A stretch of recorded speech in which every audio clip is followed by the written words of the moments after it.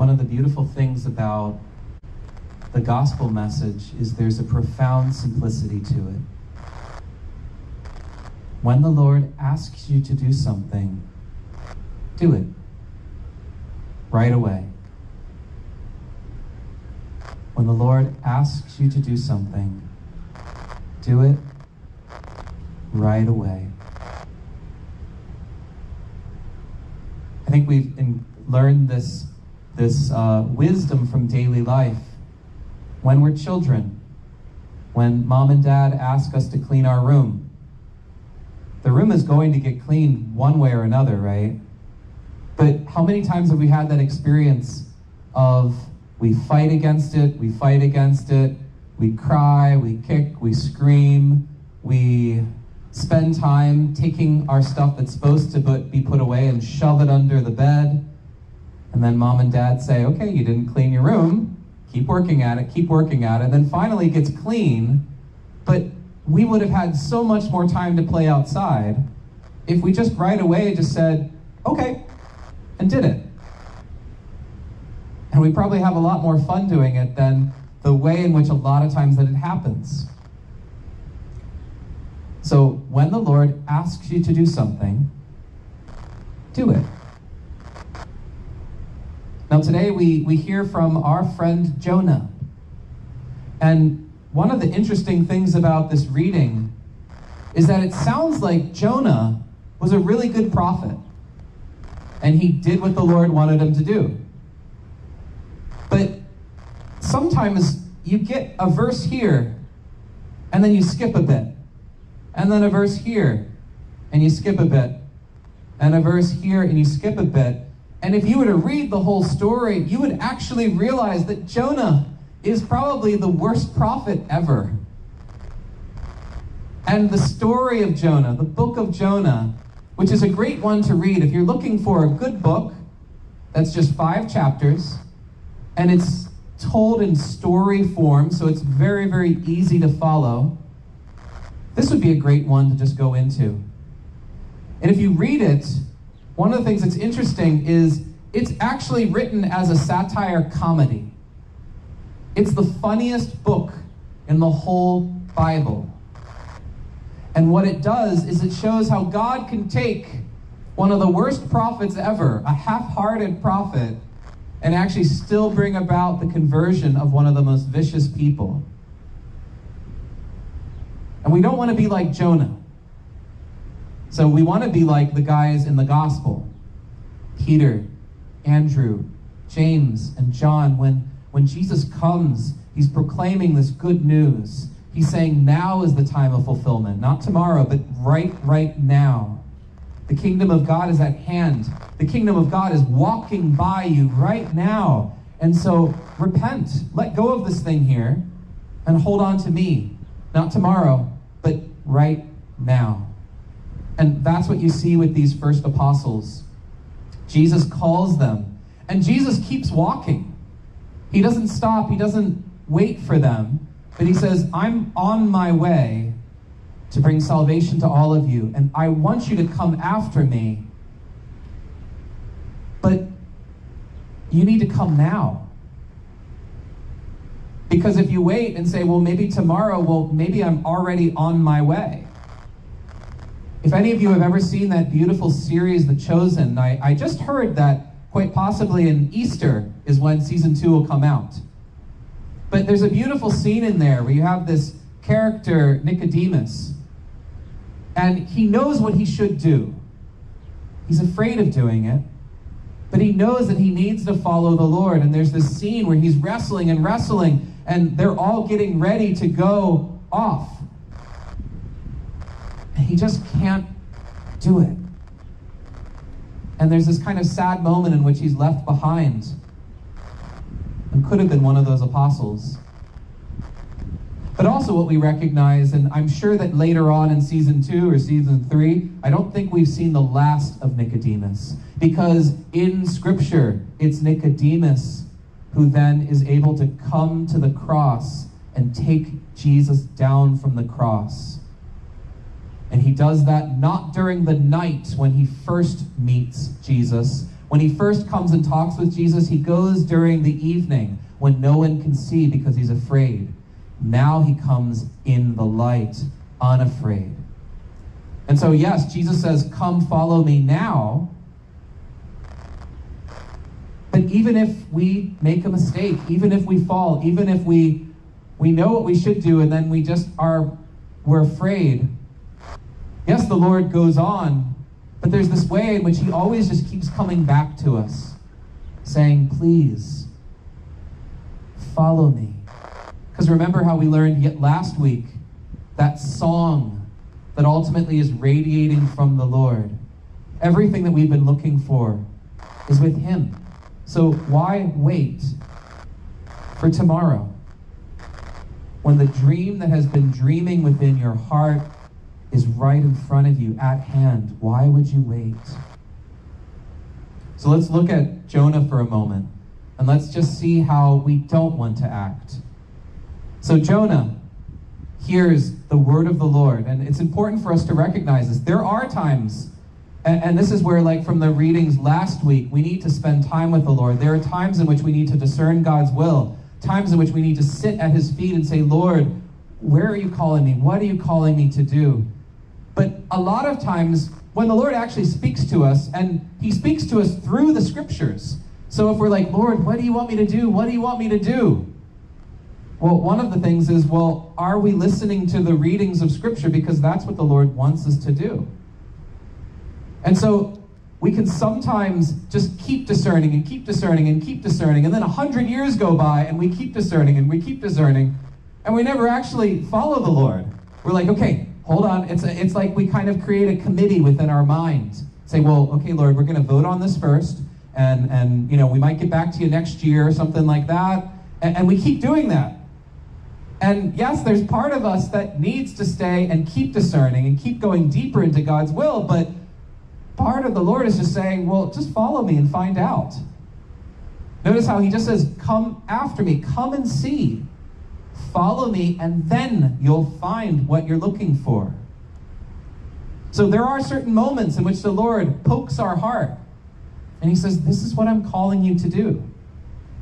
And we have to be careful not to rationalize that into continual discernment.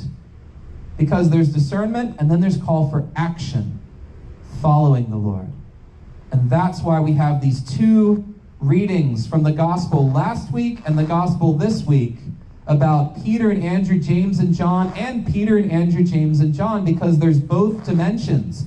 There's the part of sitting and waiting upon the Lord, but there's the part for action and following him, even if we don't have the whole story. So Jonah hears the word of the Lord, so he knows what he's supposed to do. The Lord says to him, go this direction and preach to the people who are your enemies. And Jonah knows what he's supposed to do. He says, no. And he goes the opposite direction. And he goes in a ship for Tarshish. And what's interesting about that place geographically and Nineveh is that it's 180 degrees from where Jonah was. So he doesn't just turn a little bit. He just says, I'm completely going the opposite way to run away from you, Lord, because I don't want to do what you're calling me to do. And we learn later, it's because he was mad that God could be so merciful to people that he didn't like. And he even says, I'm mad enough to die. He's having like a temper tantrum. And he's saying, God, I knew that you are great and merciful. And I knew that if the people heard the message that you wanted me to preach, then they would turn their hearts, and then I'd have to call them family. They would be part of my family of faith, and I just didn't want that. Do we ever do that sometimes? Lord, I love you, but I don't want these people within my church. I don't want these people within my parish. Yes, they can be part of your family, Lord, but I don't want them to be part of my family. And yet the Lord ultimately says, what's it to you if I'm merciful to them in the same way that I'm merciful to you? Shouldn't you rejoice? And we see this theme over and over in the Word of God. God is merciful. And we have to learn how to have his kind of mercy. So now we go back to Jonah again. He's going the opposite way. And what's funny about it is he gets in a boat and he tries to run away from God. Now, if you ever have children or grandchildren, you've seen how sometimes they close their eyes and they cover their faces, and there's this sort of mysterious, magical moment in which they really believe that you can't see them. And you might just be looking at them, and they're kind of like hiding and like, yep, you can't see me. That's what Jonah is doing to God. And don't we do that sometimes to him? Lord, you can't see me right now. And the Lord is like, I got the whole world in my hands. I can see you trying to go in your little boat away from me. But just like that song, there ain't no mountain high enough to keep me away from you. That's what the Lord's singing to Jonah as he's trying to get away in his little tiny boat. Now ultimately, the Lord puts Jonah in timeout. He takes a whale, a big fish, and eats Jonah. I mean, there's something really funny and creative about how God gets our attention. Jonah was supposed to clean his room. And he tries to get out of it. And so the Lord puts him in timeout.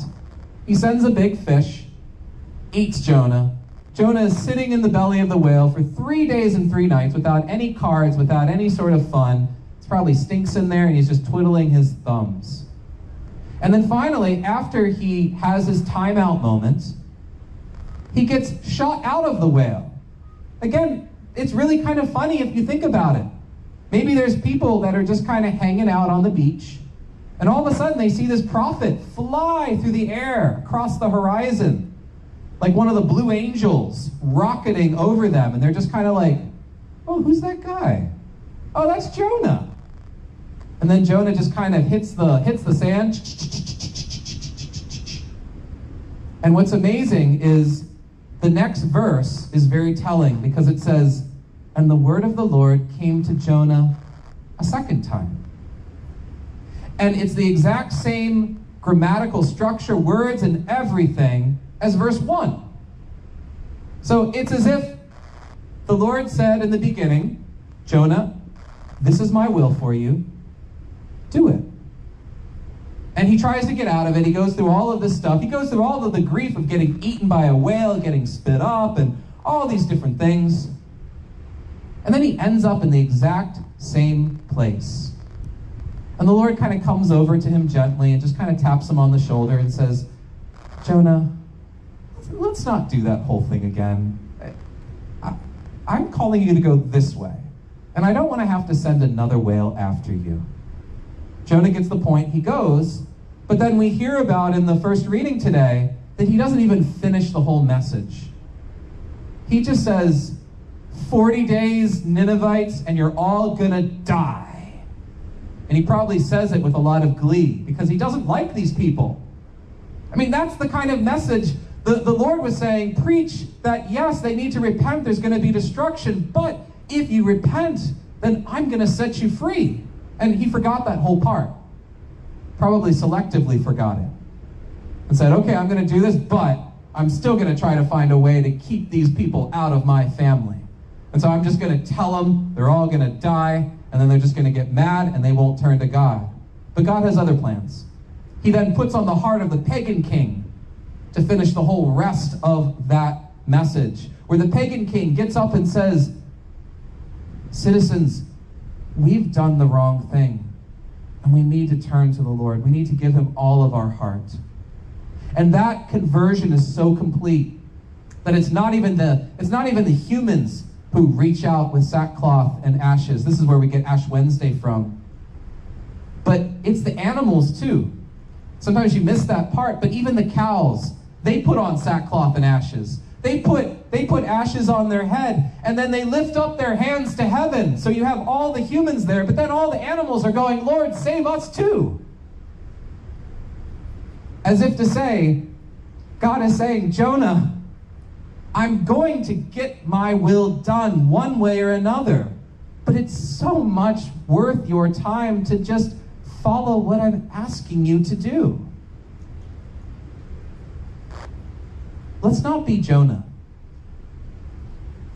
Let's listen to the Word of God that is spoken to us every Sunday at Mass. Every time, actually, we open the Scriptures.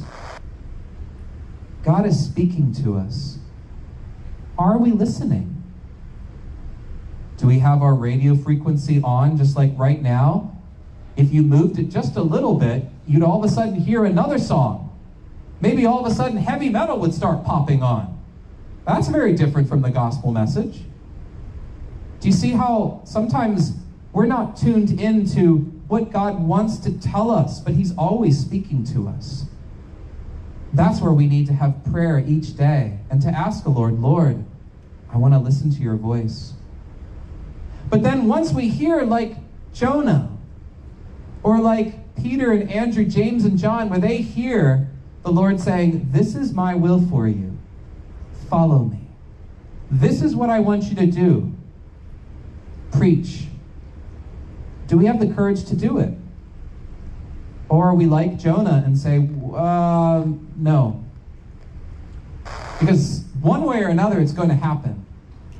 But it's so much better to be on that side of working with God's will than working against it. It's so much better when mom and dad say, clean your room now. You're going to have so much more time to play and so much adventures if you just do it right then and there. So what is the Lord speaking to you today? What's on your heart that maybe has been nagging you in 2021? Be honest with yourself. Be honest with God. And just do it.